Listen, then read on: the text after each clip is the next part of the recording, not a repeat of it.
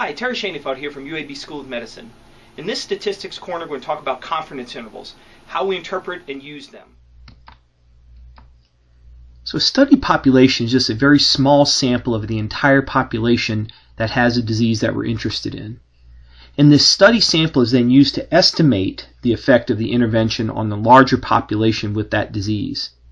Now there's uncertainty in using this small sample to estimate to a much larger population.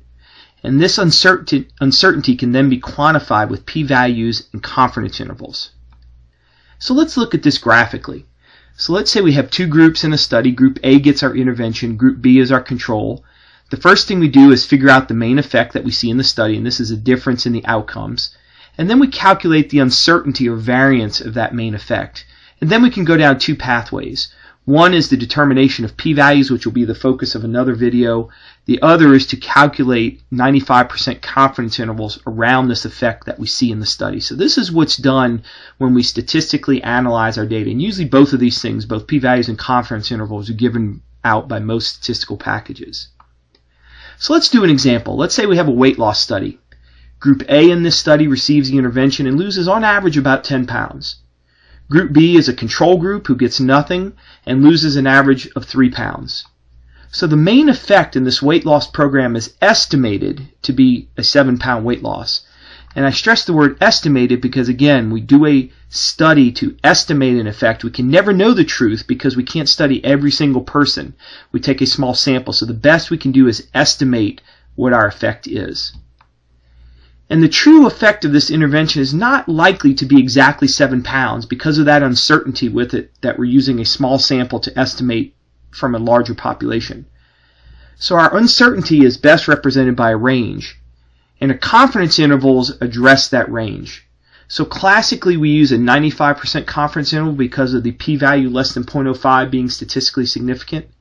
And so the confidence interval in this particular study around that 7-pound weight loss is 2 to 12. And one way to interpret that is that 97% of the time the true effect of the intervention, in this case weight loss intervention, will be within the range from 2 to 12 pounds. So one of the ways I interpret this is that our best guess from this study is a 7-pound weight loss, but our weight loss could be as little as 2 pounds or as great as 12 pounds. That's sort of a classic interpretation clinically of a confidence interval. Now the formal statistical definition is much more complex. It's the interval computed from the sample data which, were the study repeated multiple times, would contain the true effect 95% of the time. That's pretty confusing, I think, statistically. I think one way is just to remember it is that this is our best guess from the study, and this is the range within which we can be fairly confident our true value lies. Now the statistical definition, maybe to make it a little bit more clear if we look at it graphically, so there is some truth out there when we do a study, and God or some higher being, whatever you believe in, really knows the effect of our weight loss intervention, and that's the truth. And all these little lines represent 100 studies that are repeated over and over and over again of the same interventions to help people lose weight. And each of these lines is confidence intervals around that. So you can see there's lots of confidence intervals when we repeat a study over and over again. There's variability in studies. Now there's 5 of these studies represented by these double X's that the confidence intervals do not include the truth. So that's where that statistical definition of a 95% confidence interval comes from. That 95% of the confidence intervals, if we repeat a study over and over and over again, would include the truth. Thus, 5 of them won't. And that's what this diagram tries to show.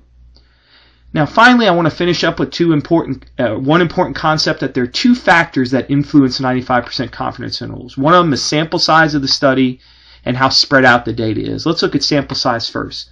The more people we study in a study, the narrower the confidence interval will be no matter what. The more people we study, the closer we are to representing the entire population with that disease, the more sure we are of our answer. So no matter what, the more people in a study, the narrower the confidence interval will be, the more sure we'll be about our estimate of the effect. Confidence intervals are calculated from standard deviations. Now standard deviations reflect how spread out our data is. And what a standard deviation is it measures how far each individual measurement is from the mean of that sample, the average of that sample. So the more spread out your data, the higher will be the standard deviation, and no matter what, the wider will be the confidence interval.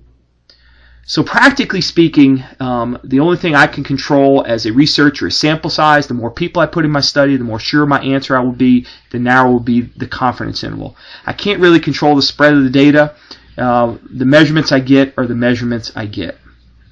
This video has helped you understand more about confidence intervals.